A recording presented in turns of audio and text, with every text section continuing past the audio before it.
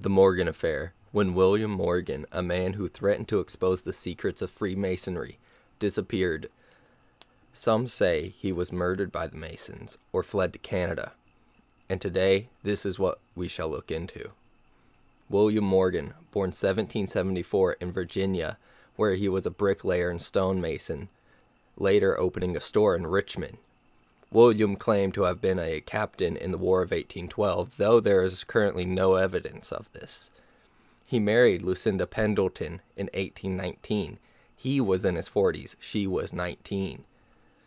They had 2 children together and moved to York, Upper Canada, where he opened a brewery that burned down, after which they were in poverty and moved to Rochester, New York, and later to Batavia, becoming a bricklayer, and many say here he was an alcoholic and gambler, though some dispute this.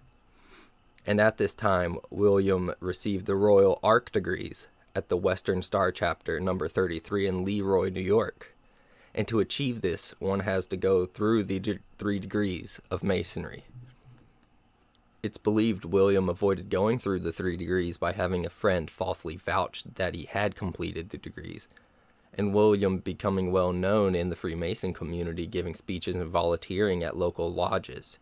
However, the Masons in Batavia began to question whether William really was a Mason, and Judge Ebenezer Mix, a Mason, said, "There must have been a most reprehensible laxity among both Masons of Rochester and Leroy, for there is no evidence adduced then or afterwards that he ever received any Masonic degree save the Royal Arch on May 31st, 1825 in Leroy." The Batavia Masons left William's name off of records and wouldn't even admit him to the lodge. These actions angered William, who then threatened to expose the secrets of Freemasonry in a book, and David Miller, owner of the Republican Advocate, a newspaper, supported William with the book to expose the Masons, with 2 other men, one being John Davids, his landlord, and Russell Dyer. David had formerly been a Mason who was not successful in the society.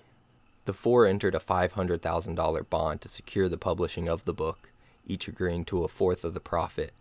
These supposed secrets, though, had been exposed nearly 100 years earlier by a reporter from the London Times.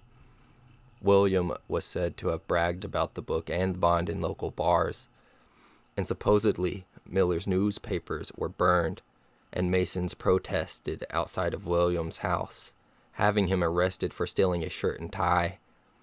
This is where the story begins to become disputed, with several theories being made.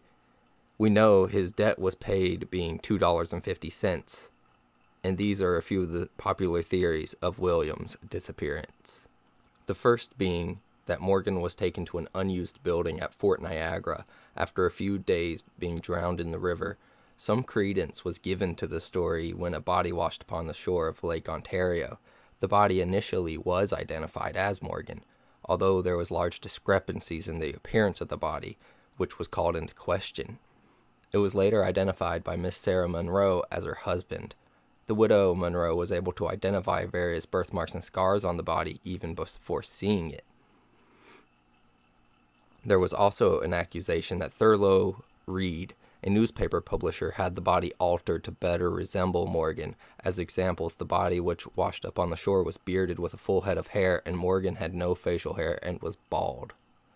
The second being a similar account claims that Morgan's captors took him across the Niagara River to Canada and asked the Canadian Masons to deal with him. The Canadian Masons refused, and on the trip back across the river, Morgan was dumped over the side of the boat. Again, the above account of the body washing up on Lake Ontario gave fuel to this concept, although the body was clearly not Morgan, based on testimonies of the widow Monroe. The third was from the Masons themselves, claiming to have given $500 to Morgan and saying he was told to leave the country. There were contemporary reports that Morgan had been spotted in other countries as well. One report said that they had seen him in the southern part of the United States after his alleged murder. More on those later, though. The media ran with the murder and secret plot theories. and due to this, 3 men and the sheriff of Batavia were tried for the kidnapping and murder of William Morgan. The first trial they were all acquitted, but a second trial was held, this time pleading guilty to kidnapping William, but were adamant that he was alive. And at this time, the anti-Mason view was growing increasingly popular, with even an anti-Mason political party forming, and many anti-Mason newspapers were created, some being the Countryman, the New York Register, the Anti-Masonic Review, the Middlebury Free Press, the Sun, and the Ohio Register.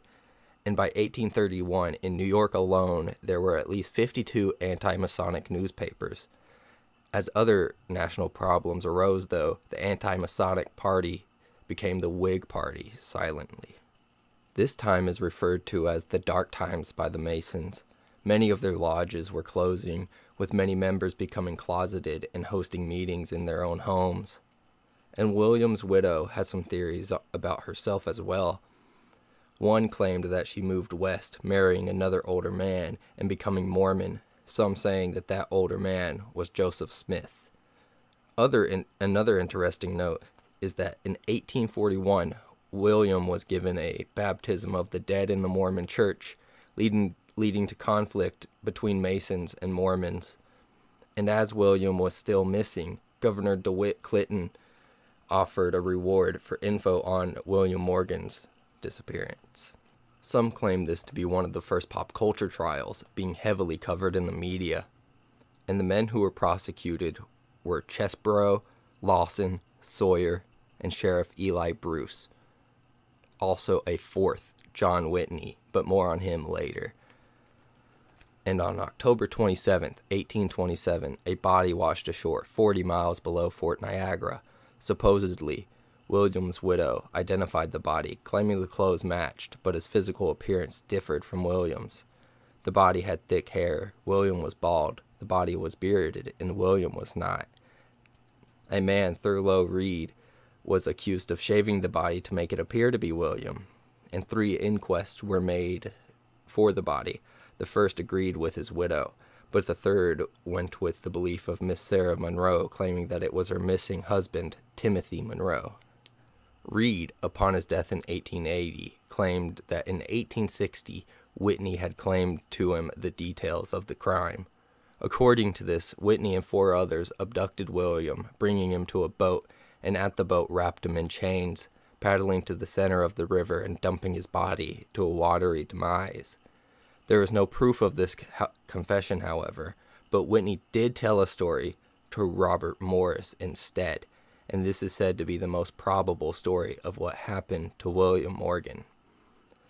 Whitney claimed to have consulted Governor Clinton on what to do about the book, and during this Clinton is said to have forbade any illegal actions, but suggested bribing William to leave town and to buy his manuscript.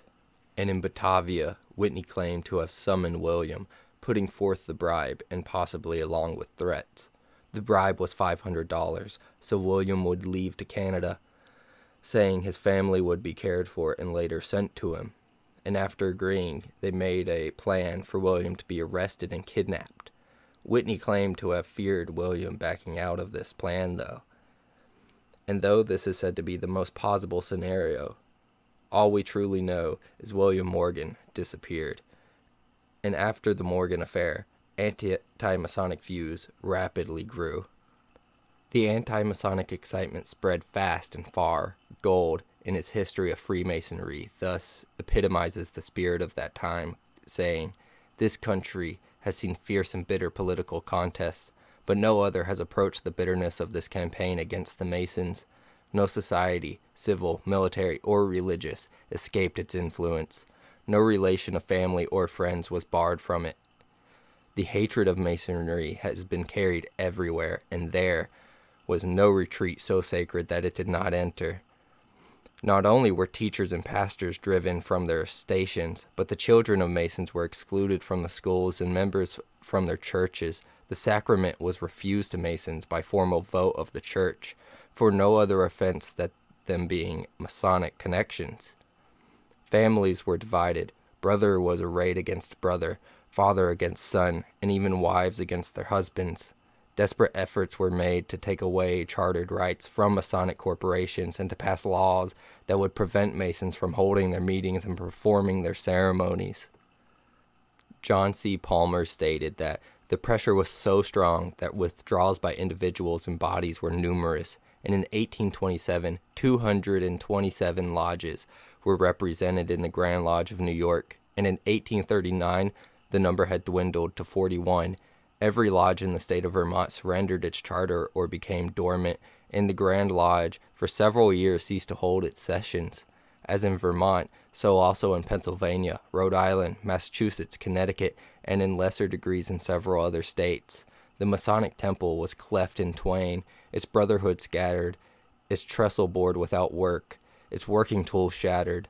Thus Masonry endured the penalty of mistaken zeal of those fearful brethren who thought that the revealing of the ritual to profane eyes would destroy the order, and who hoped to save it by removing the traitor within the camp. And this has been the Morgan Affair, and how it had a major impact on Freemason history, dismantling its place in society. Thank you for watching today's video, and don't forget to like, subscribe, and comment. Let me know what topic you would like me to do next, and it may be my next video.